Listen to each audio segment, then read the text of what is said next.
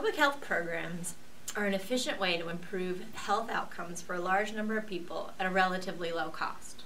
For a variety of reasons, these programs are often delivered in a school setting. While it might sometimes seem like just more responsibility heaped onto educators, there are mutual benefits. In this video, we'll discuss some of the broad types of prevention approaches and provide practical strategies for incorporating these into existing school day activities. As defined by the Institute of Medicine, health promotion programs and practices target general populations to promote well-being, build social competencies, and generally support healthy development. School itself is one of our best health promotion strategies, and graduation predicts greater physical, social, and emotional well-being. Universal prevention strategies also target general populations, but according to the Institute of Medicine, they differ in that they target specific prevention goals, such as substance abuse or violence prevention. Schools are great settings for implementing both health promotion and universal prevention programs, not just from a logistical standpoint, but because of their shared goals. Consistent with the Institute of Medicine health promotion and universal prevention definitions, Tier 1 of the PBIS framework encourages schools to select and implement universal strategies and evidence-based programs that promote healthy development and help to establish positive behavioral expectations for all youth. This early upstream focus can help to prevent problem behavior, mental health concerns, and substance misuse for whole school populations. When effective, these efforts reduce the demand on busy student assistance program teams by reducing the number of youth who need to be assessed and referred to more intensive selective or indicated programming. Despite all of this evidence about the value of prevention, asking school staff to find the time for both learning and implementing a new evidence-based approach can be challenging. Many school staff say, "I can't add one more thing to my plate." But consider for a moment the idea that an effective health promotion or universal prevention strategy does not add one more thing to your plate. It is the plate. This graphic from the Collaborative for Academic, Social, and Emotional Learning illustrates how prevention, and particularly social-emotional skills, can form a strong core for building other skills and supporting healthy development.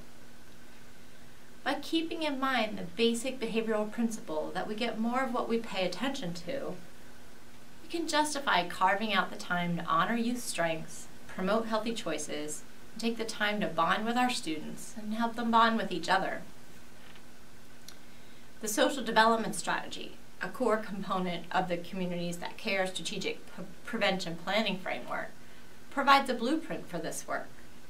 It teaches that youth need opportunities for pro-social engagement, skills, recognition for when they do well, clear standards, and opportunities for bonding with healthy adults.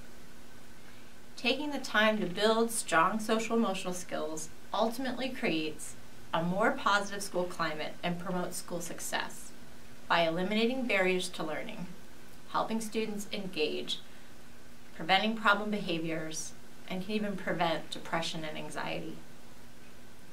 A 2011 review of research on social-emotional learning programs found an overall significant impact on things like mental health, delinquency, and most importantly for schools, academic achievement.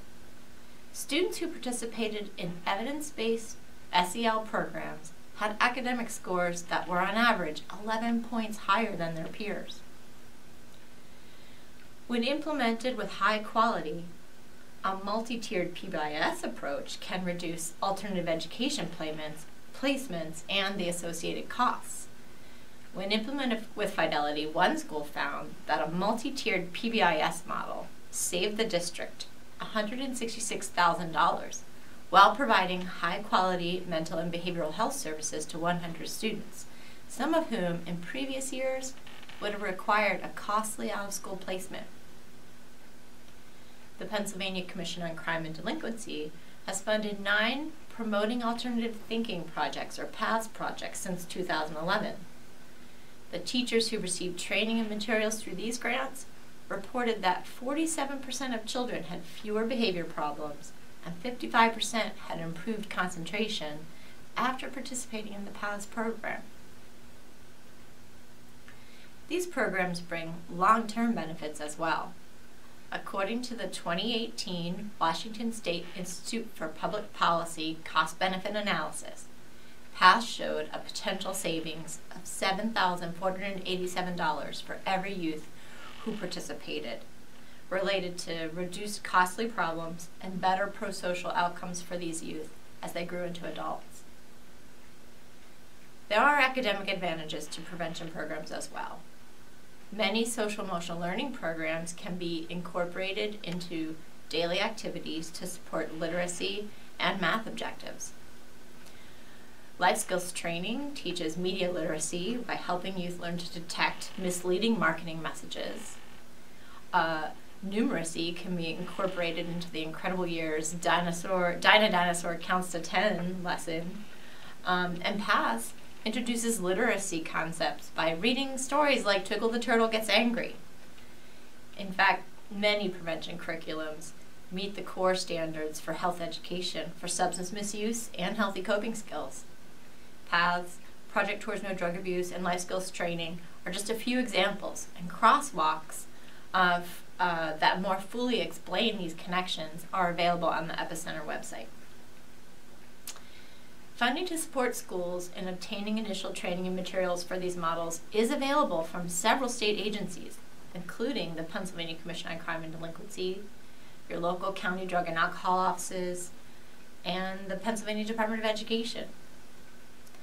One of the most efficient ways to promote health and well-being for communities is to utilize evidence-based health promotion and prevention strategies that can be delivered to all students via our #1 natural prevention system, our schools.